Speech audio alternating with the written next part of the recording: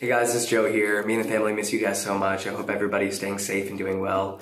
We're going to be talking about faith and works from the book of James chapter 2 today, and I just wanted to answer a couple questions, and that's how my life has changed since meeting Jesus and how it's caused me to live differently.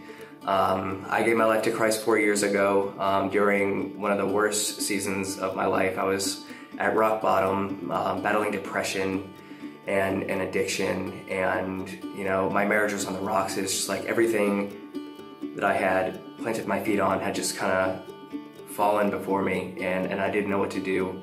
I didn't know what to turn to, and I remember wanting it all to end.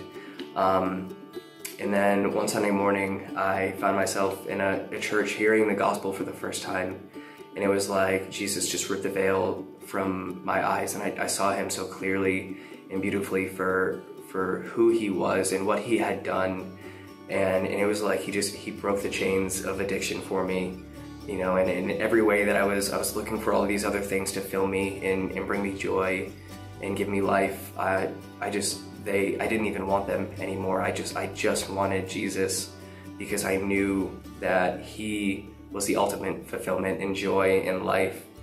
And it's caused everything in my life to look different, the way that I live, the way that I treat and think about others, and definitely the way that I think about God, knowing that he is real and that I have this assurance of faith in him that I can't earn my way to salvation or any more of his love, that it's just given to me. And that's what causes me to love and to serve him. We love because he first loved us. And I hope that this has blessed you guys, and I hope that you can find assurance and confidence in this. I miss you guys. I can't wait till we can get back together again. Bye.